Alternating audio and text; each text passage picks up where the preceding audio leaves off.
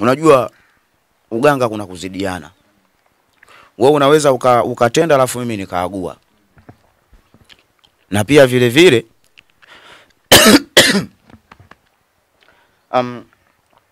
na pia vile vile kifua kinanisumbua sana. Pole sana. Na pia vile vile kuna namna ambavyo ashakuchungulia kule. Unajua hii ni vita ganga sasa, maana wewe unachotaka kufanya hapo ni kuhakikisha kwamba mtu anakuwa sawa. Kwa mimi kama mimi Alfred. Bismillahirrahmanirrahim. Sasa cha kwanza, huyu ndugu yako ambaye ni Alfred, ambaye ni bodaboda, nimejaribu kuangalia hapa katika milango yangu, sawa, na katika milango hii kwamba inanionyesha kweli huyu mtu amefanyiwa hili jambo.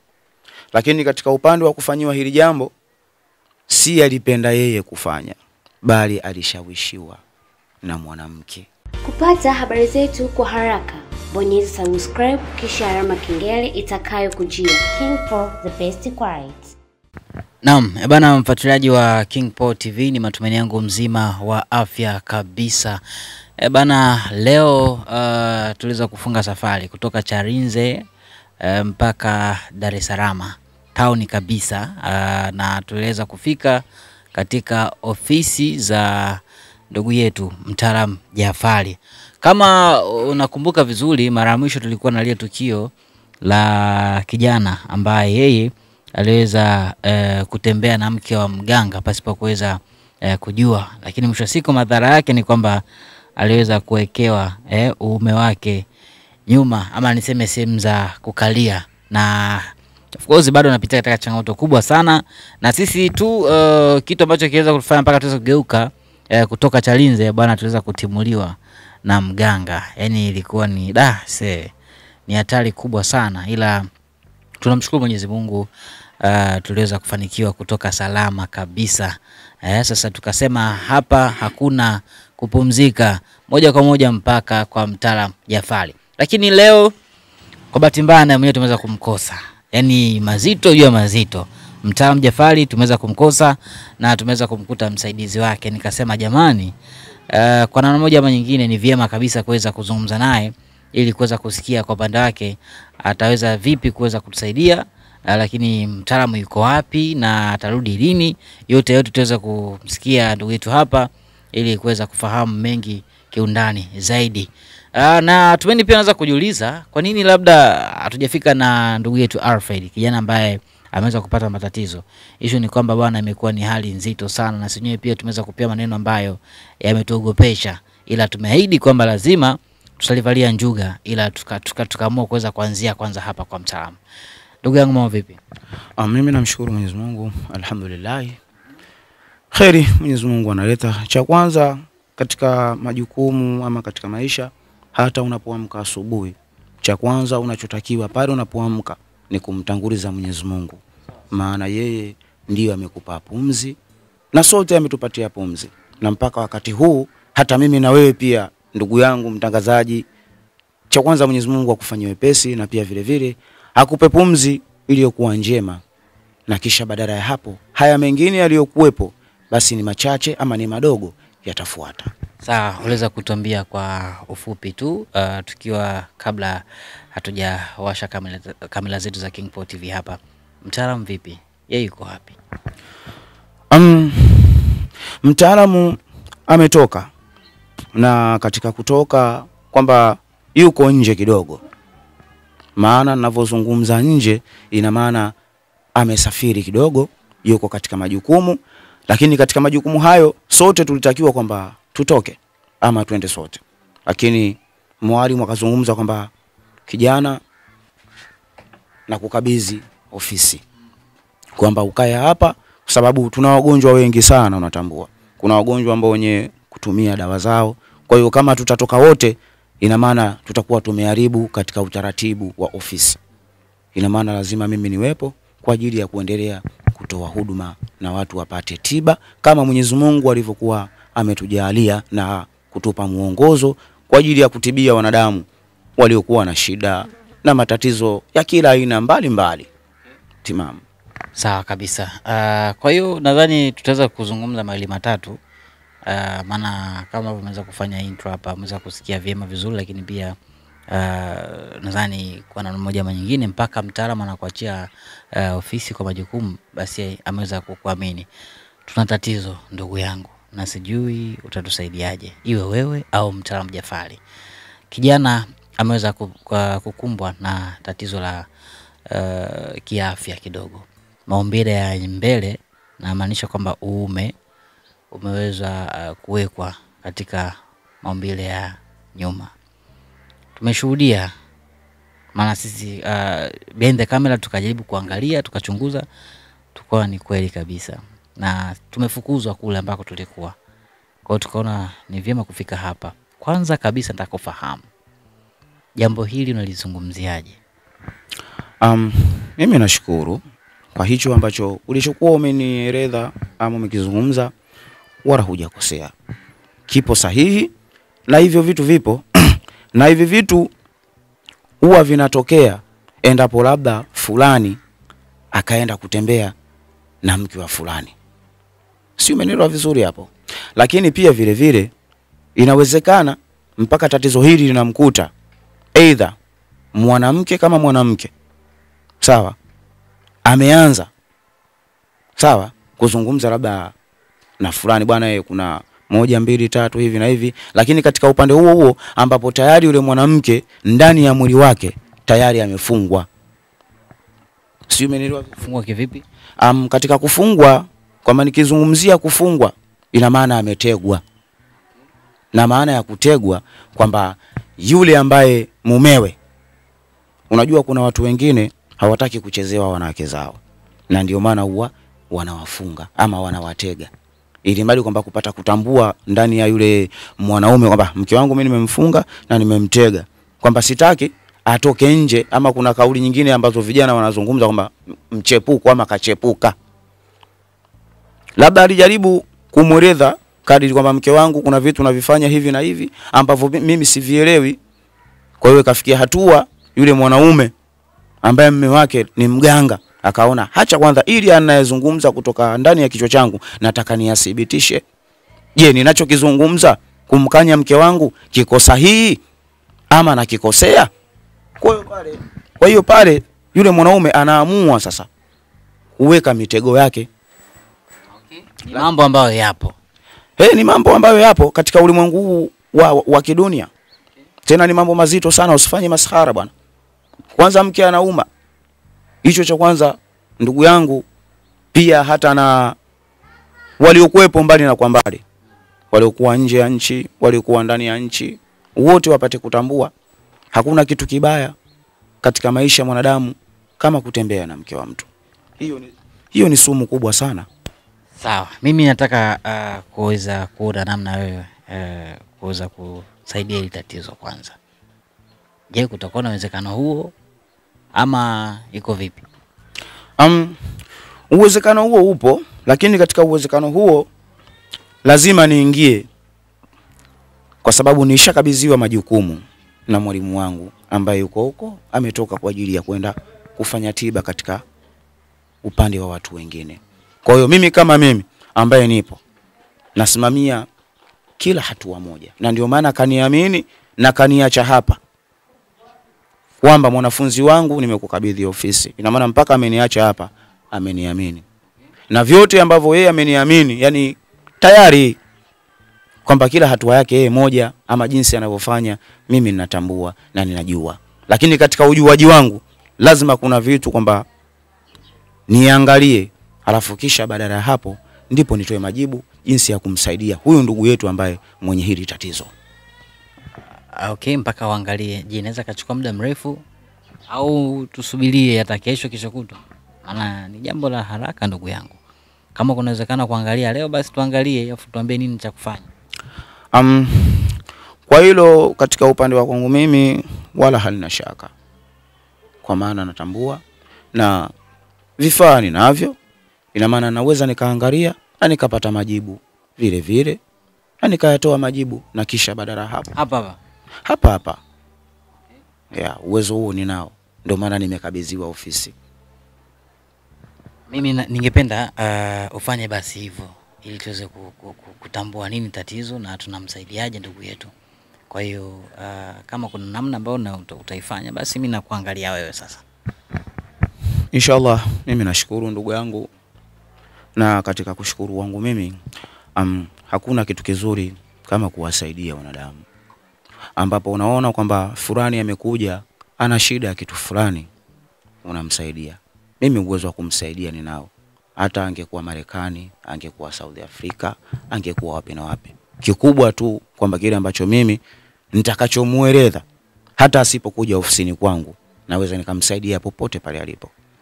Ila kinachotakiwa kwamba afate yale ambayo nitakayoelekeza, ama kwamba nahitaji kitu fulani na kitu fulani, ili kipatikane kwa wakati, na mimi nijue jinsi gani namsaidia kwa kupitia uwezo ambao mwalimu wangu aliyokuwa amenielekeza. Ila kumwangalia na uwezo nikamwangalia, wala hakuna shaka lena yote, lakini sitoweza kufanya jambo kutokana mwalimu wangu hayupo.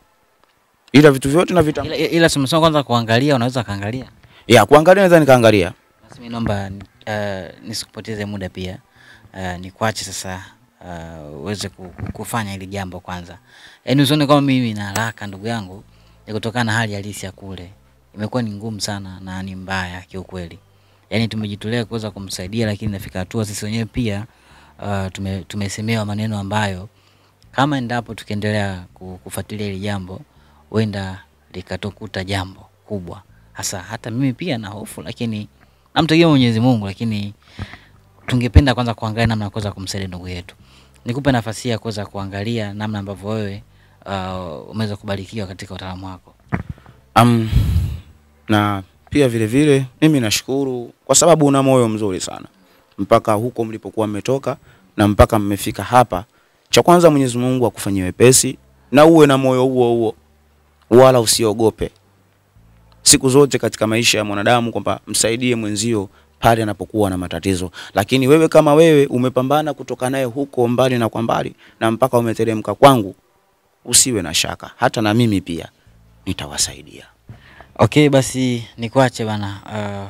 Kwa namna ambavyo mwenyewe unafahamu, na mimi sijui kama tutatoka hapa au itakuwaje, lakini tunataka kushuhudia namna utakavyoangalia jambo husika.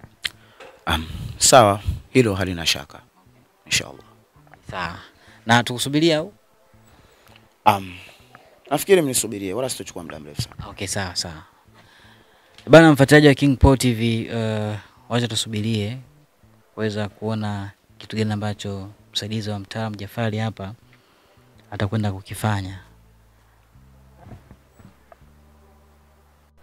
Okay, sawa. Mfuatiliaji wa Kingport TV, tupo na ndugu yetu hapa. Naona kuna baadhi ya vitu tayari kashaanza kuvifanya, na haijachukua muda mrefu. Mwenyezi Mungu ile kabariki na kaweza kufika hapa kama ambavyo tunashuhudia. Hapo sijajua nafanya kitu gani. Cha kwanza huyu ndugu huyo anaitwa nani? Alfred. Sawa. Nashukuru. Alfred. Bismillahirrahmanirrahim. Sawa. Cha kwanza huyu ndugu yako ambaye ni Alfred, ambaye ni bodaboda. Nimejaribu kuangalia hapa katika milango yangu. Sawa, na katika milango hii kwamba inanionyesha kweli huyu mtu amefanyiwa hili jambo. Lakini katika upande wa kufanyiwa hili jambo, si alipenda yeye kufanya, bali alishawishiwa na mwanamke. Na mwanamke huyu ndiye mwanamke aliyemponza na mpaka akakutana na haya matatizo. Na pia vile vile aliyefanya haya kiukweli ameyafanya kutokana na kwa maana moyo wake unamuuma. Na pia vile vile ameshikwa na hasira na jazba, akaona ngoja nikitende hichi. Ila hakutambua aliyeanzisha kile chanzo ni nani. Lakini chanzo kikubwa nikiangalia sawa katika vitabu vyangu hapa, hata nikipekua hapa nafikiri kijaribu kutizama hapa, ngoja kidogo samahani.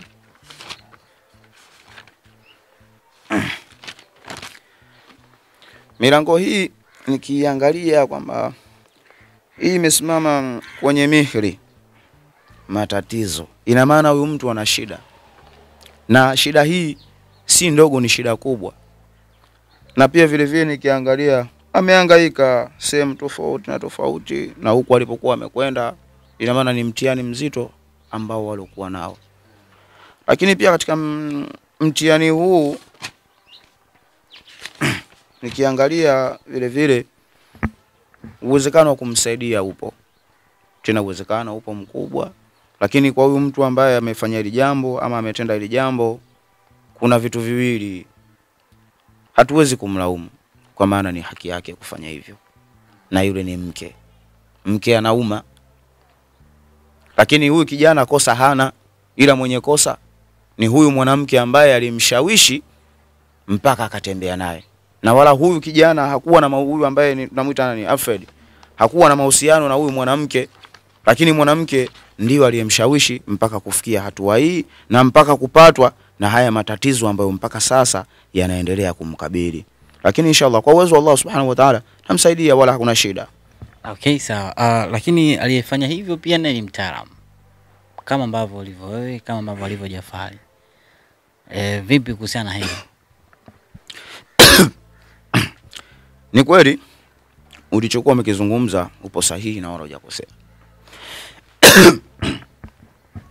Aliyefanya hivi ni mtaalamu ambaye yupo kama Jafari, lakini katika tego kama hili ambalo kidogo na matatizo ya kifua lakini kwa hili ambalo limetokea hapa, unajua uganga kuna kuzidiana. Wewe unaweza ukatenda alafu mimi nikaagua.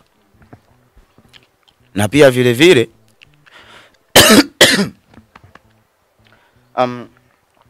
na pia vile vile kifua kinanisumbua sana. Pole sana. Na pia vile vile kuna namna ambavyo ashakuchungulia kule. Unajua hii ni vita ganga sasa, maana wewe unachotaka kufanya hapo ni kuhakikisha kwamba mtu anakuwa sawa. Kwa mimi kama mimi, kwa maana mwalimu wangu ametoka, lakini milango yote ile naitambua na kila hatua naitambua kwa uwezo ambao Mwenyezi Mungu amenijalia na kwa viumbe ambavyo nilivyokuwa navyo. Ndio maana ukaambiwa kwamba chini ya jua hakuna kinachoshindikana. Chini ya nini? Hakuna kinachoshindikana. Lakini kwa Mwenyezi Mungu vipo vingi ambavyo huwezi kuvipinga, na anaweza kukufanyia chochote kile anachokitaka kwa uwezo wake mwenyewe. Lakini hapa duniani tunapoishi mtu akimkosea mwenzie kidogo anaweza kaingia kwenye kitabu cha msahafu pia vile vile akafanya vile anavyotaka yeye, lakini Mwenyezi Mungu huyo hakufundisha tutende hivyo. Lakini vingine vinatokea kwa sababu unaweza kumuona mtu yuko barabarani chizi, utajiuliza mambo mengi. Imekuwaje huyu mpaka kawa chizi? Je, kakosa kitu gani? Lakini mwingine anaamua kufanya kile kitu kwa manufaa ya kwake yeye. Hasa kama mimi Mwenyezi Mungu amenijalia uwezo wa kusaidia watu kama hao, kwa nini nimsaidie kijana mwenzangu? Yeye hakutenda labda alimfuata, hapana, bali yeye ndo alifuatwa. Kwa uwezekano huo upo. Uwezekano wa kumsaidia upo. Hiyo ni kio au ni mimi naona vibaya? Hichi kwa macho ya kawaida ukikitazama unakiona ni kioo. Si umekiona vizuri hapa? Umekiona vizuri? Umekitambua. Kwa macho ya kawaida unaweza kusema ni kioo cha kujiangalia ndani. Ni kweli kioo, lakini kioo hichi kina masharti yake. Na kioo hichi huwezi kukabidhiwa ama huwezi kutengeneza kwa macho ya kawaida ama kwa mikono kama unavyotengeneza. Hichi bwana kina masharti yake. Tena kiogope sana hichi. Wewe utakiona ni kioo, lakini kina mambo makubwa sana hichi. Hata wanaambiwa kuna watu wanasema kuna hawa Aingilia watu ambao tunasemaga watembea usiku ambao tunawaita ni wachawi au wanga. Lazima wawe na rada kama hii.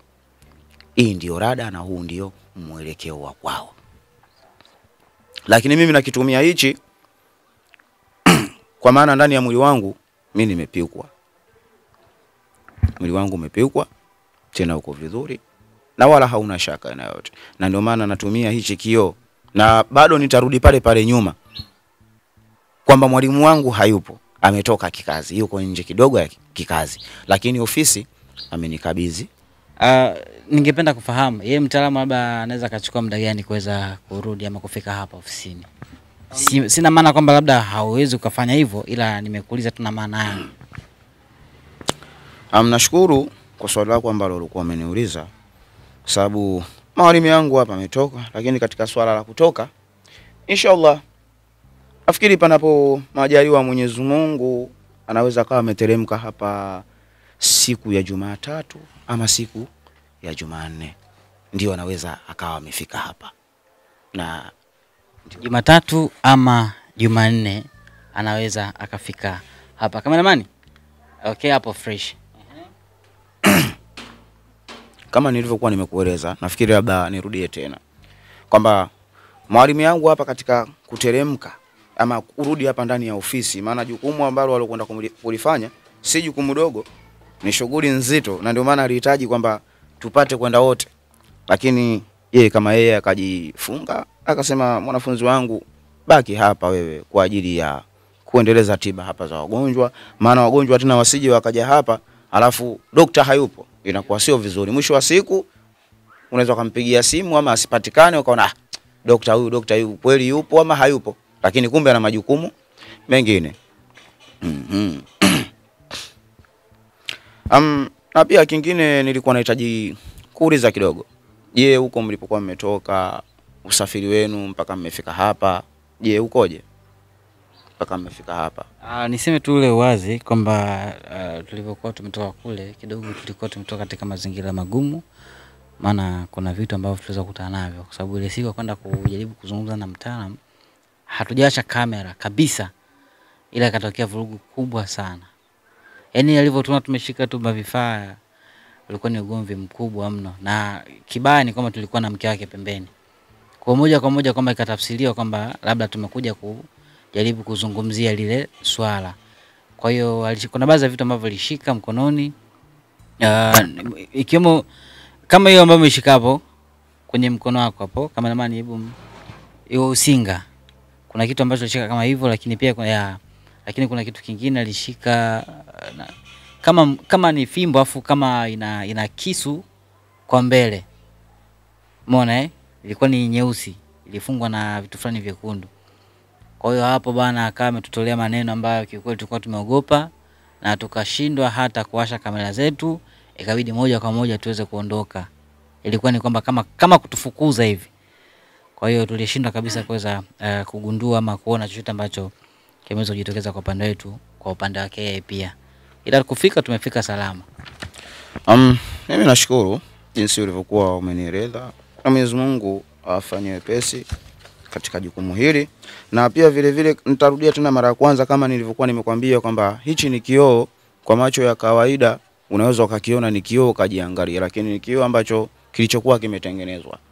Na pia vile vile ulizungumza kwamba mlipokuwa mmefika kule alishika kitu kama hichi ambao unauita ni usinga.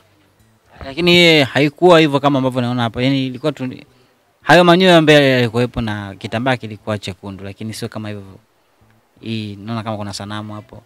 Sawa. Hivi vitu vyote unavyoviona kwamba kama unaviona hivi, si unaona?